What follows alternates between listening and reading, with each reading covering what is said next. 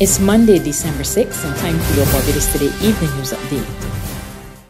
Operations at some of the island's polyclinics were affected today as some nurses stayed off the job. These include the St. Philip Polyclinic in 6 Roads that only cater to persons with emergencies and patients requiring dressing, and the Glebe Polyclinic where only emergencies were accommodated. Minister of Health and Wellness, the Most Honorable Lieutenant Colonel Jeffrey Bostic, told Barbados Today a number of nurses had reported sick. At the weekend, General Secretary of the Unity Workers Union, Senator Caswell Franklin, reported that some nurses at the geriatric hospital walked off the job after being issued with a memorandum by management last Friday, informing staff that the facility will be facilitating weekly testing for employees in accordance with the Emergency Management COVID-19 Safe Zone Directive No. 2. He added that today's sick-out at the polyclinics is a continuation of the strike action being taken by the nurses who are not only aggrieved about the Safe Zone Directive, but also a number of outstanding issues.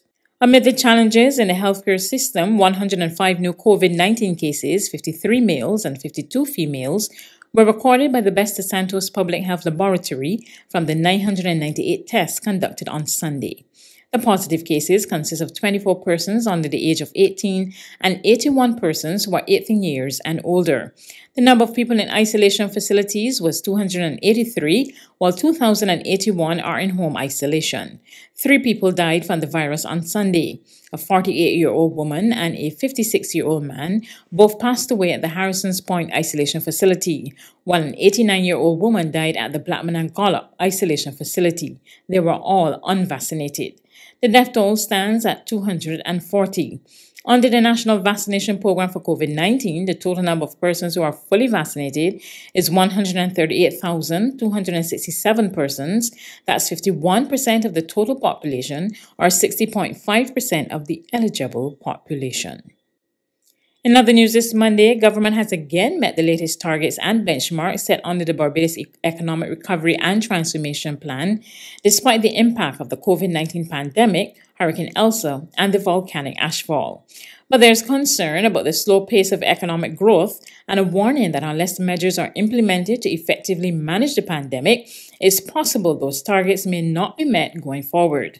At a press conference today where the 12th public report of the BERT Monitoring Committee was released, the co-chair, Tricia Tannis, reported that by the end of September, fiscal and monetary targets were met. Those included the ceiling on public debt, the floor on net international reserves, the floor on social spending, and the ceiling on public institution arrears. But she said the continued severity of the impact of COVID-19, the increasing challenges with supply chain logistics globally, and the continuing rise in oil prices coupled with limited GDP growth opportunities are the main risk to the BERT program. With the anticipated prolonged prevalence of the COVID-19 pandemic, it is critical, therefore, that measures to effectively manage the situation are implemented so businesses can continue to operate safely and provide employment opportunities, and to ensure that the healthcare system does not become overwhelmed. Being perceived as a safe jurisdiction in the eyes of our major tourism partners and ensuring that steps are taken to facilitate the efficient and effective conduct of businesses are critical factors to the recovery of the economy and the re-engagement of the many laid-off employees. Tannis added that further recovery in the tourism sector this winter season could be a fillip for the economy. GDP is also very stagnant, and therefore the debt to GDP ratio is rising a bit more swiftly. We can actually tamper that a bit with a bit more growth, and that will come hopefully as we look into a very buoyant peak season, winter season for 2022 to kickstart the economy on sound footing for 2022. Of course, assuming that we don't have any further disruption as occasioned by Omicron or any other additional variants that would force us to be a lot less competitive with our hotel or hospitality offering than we are anticipating at the moment. There's regional and international news after this short break. Hi, my name is Michelle Hines, and I own a company called HM Novelties. I have 3 children, 2 of which are under the age to get the vaccine, and that makes them vulnerable. And the eldest, she is vaccinated, and that's a good thing because all she wants to do is hang with her friends. I take care of my 80-year-old mum, and she has many comorbidities. And I love my mum, and I would not want for anything to happen to her. I am one of the ones that suffered absolutely no symptoms for either the first or the second jab. When you have the vaccine, you have a weapon to fight against this virus, to fight against this beast. 95% of my friends and family are vaccinated, and that literally makes me feel secure.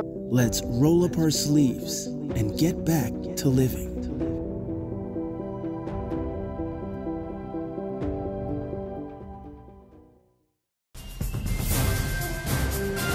To regional news, hospitals across Jamaica are in full preparation mode for what is being described as an inevitable fourth COVID-19 wave due to the Omicron variant. We get the details from Television Jamaica. In the Southeast Regional Health Authority, for instance, more nurses, doctors, and other staff are being recruited. We got approval for 300 plus. We have already recruited some over 200.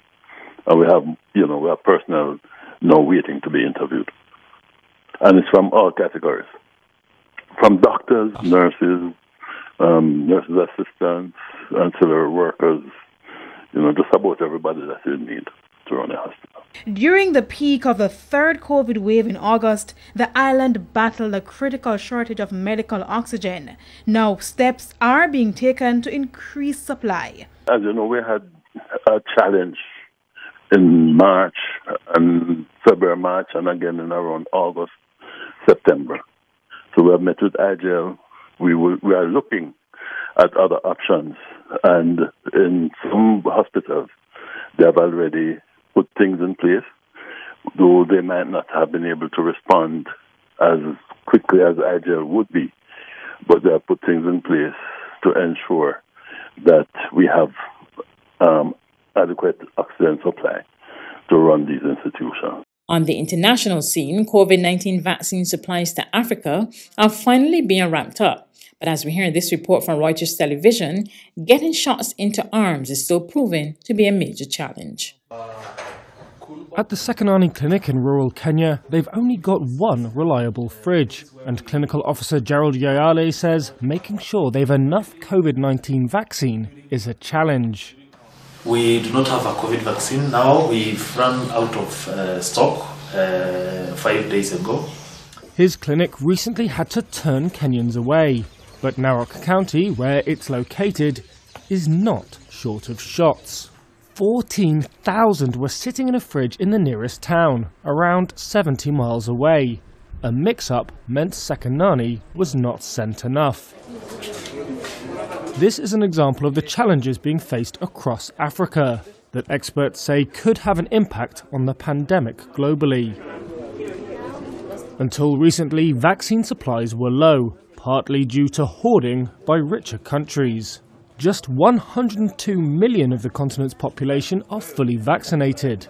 That low inoculation rate, only 7.5%, encourages viral mutations like the new Omicron variant. Shortages of funds, medical staff and equipment in some parts have further hobbled getting needles into arms. But with deliveries now finally expected to surge, experts say such weaknesses will be further exposed. Internal documents from the Gavi Vaccine Alliance say a substantial volume will be Pfizer mRNA vaccines, which require cold chain storage. Even Kenya, which has the capacity to store 3 million Pfizer shots, is worried its cold chain will become constrained, says Dr. Willis Akwale, head of the government's COVID-19 task force. That's news, but for the very latest, visit our website at www.barbadostoday.bb. You can also subscribe to our e-paper, email updates, or like us on Facebook, and sign up for our breaking news alerts via WhatsApp. We're also on Izumi Media and bus terminals, as well as Screenplay at supermarkets and gas stations near you.